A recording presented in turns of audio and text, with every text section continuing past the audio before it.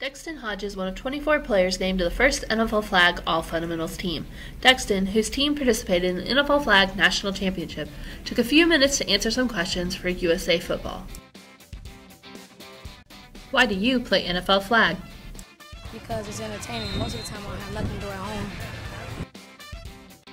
Why do you think your coach nominated you for the team? Because I'm a veteran and I'm like a leader on the team. And I play like a bunch of positions on the field. Yeah. What did you learn at the national championships to make you a better player? I can learn different skills and things like that. And we're going to just have to win and be better. What do you think your best skill is? The best skill on the field is quarterback. Congratulations to Dextan and the other members of the NFL Flag All-Fundamentals team.